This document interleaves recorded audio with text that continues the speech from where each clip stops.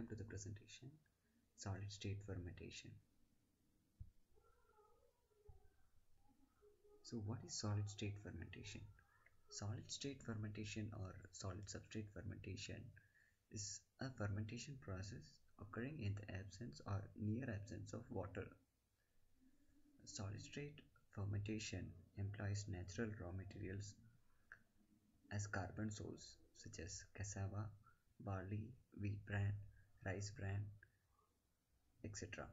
And it also includes fruit pulps, corn cobs, sawdust, coffee pulp, tea waste, etc. The advantages of solid state fermentation includes uh, first one is the process is very simple and it is cost effective process. Effluent release will be less, so which obviously reduces pollution, and the product yield will be high. High title can be obtained through this process. Aeration involved in this process is easy. Uh, it also resembles the natural habitat of some fungi and bacteria. And the other advantage of solid state fermentation is the easier downstream processing. So let us see what are the major factors which play key role in solid state fermentation. A few of the things I listed out here. The first one is the selection of microorganism. So it really matters here in this case. So suitable microorganism need to be selected to get optimal results or optimal yield or higher yield for this process. The next comes the substrate which used for the uh, for for microorganisms to grow. So that also plays key role. The other one is process optimization. The process optimization is optimization of the steps involved in the process for improving the yield or product recovery. That is called process optimization. And the next one is product isolation and purification. This also plays key role in the solid state fermentation. So these are the major factors which are involved in the solid state fermentation. So let us look into it one by one. So let us see the selection of microorganism. The selection of microorganism, as I told you before, is a key factor for improved yields of the product. So here microorganism used can be bacteria, yeast, or filamentous fungi. All these can be used as a starting material or microorganism for the process. Here in this case, the filamentous fungi has shown better results in growing in the solid substrate. So filamentous fungi um, shows better yield compared to yeast and bacteria. So that is preferred for. So it depends on the process. Uh, so generally, filamentous fungi shows to have better result in the solid state fermentation. So let us see what are the substrates and how we can improve using this substrate, the product quality, how we can improve. Substrate also plays key important role in determining the growth of microorganism, thereby increasing the product yield. As you know, there are more microorganisms, there will be more product formation. So providing the microorganism suitable substrate is one of the important thing one should look into when you consider a solid state fermentation. The substrate is chosen in such a way that it should provide physical support as well as nutrients to the growing culture. So the substrate is chosen in such a way it should provide physical support as well as nutrients for the growing culture of fungi, bacteria, whatever we are using as microorganism. The substrate can be divided into two types. One is specific substrate and the other one is for producing specific product from a suitable substrate.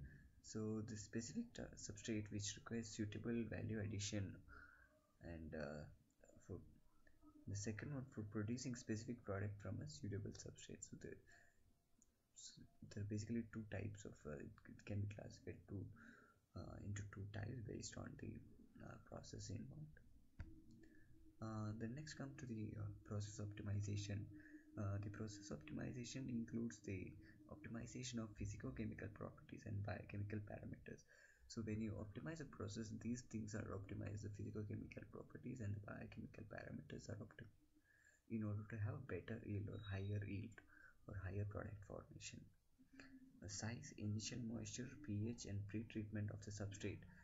These are the area where you need to optimize to get a better yield. Relative humidity, temperature of incubation, agitation and aeration, age and size of the inoculum. These are also important things which we should look into.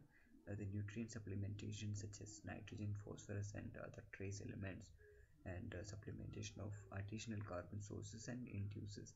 This also enhances the product formation, and optimization is required in the extraction of product and purification. So to have a better yield, all these parameters has to be optimized. So let us look into some of the problems which generally face in a solid state fermentation. The first one is heat transfer.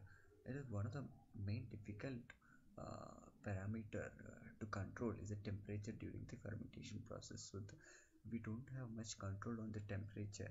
So when heat is generated during the metabolic activity, generally heat is generated during the metabolic activity of the microorganism. Since the substrate is used as a low thermal conductivity, heat removal will be slow. So when you use such a substrate which has low thermal conductivity, the heat release or heat removal will be slow. Thereby, there will be accumulation of heat in the process.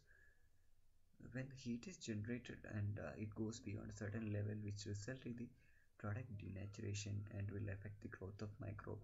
So as you know that the bacteria or virus, whichever microorganism you are using in a process, should have particular temperature range for their optimal growth.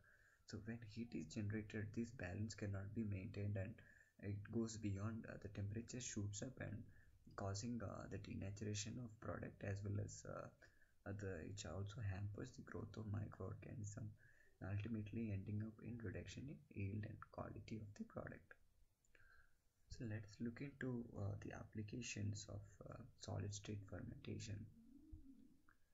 So there are different sectors where this can be used, and various application along with the examples is given here. Let's see some of the examples here. I will go through the agro-food industry. So the application involves traditional food fermentation, the koji and fermented cheese, etc. And for mushroom production and spawn production. The examples include agaricus, pleurotus, etc. And for bioconversion byproducts and for food additives.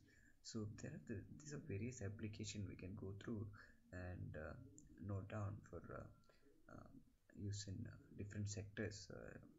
I'll be more interested in looking into the industrial fermentation type, mainly for the production of enzymes.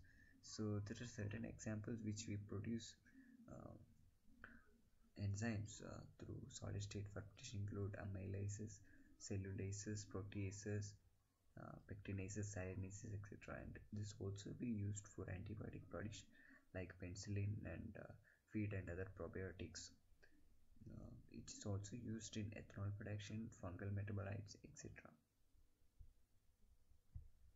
So these are the references I used for making this presentation. General and microbiological aspects of solid state fermentation, basics of solid state fermentation, and you can refer these books to get more details, and you can also visit bioresource for articles and other related protocols, and more on solid state fermentation can be found from bioresource, and the URL is www.technologyinscience.blogspot.com.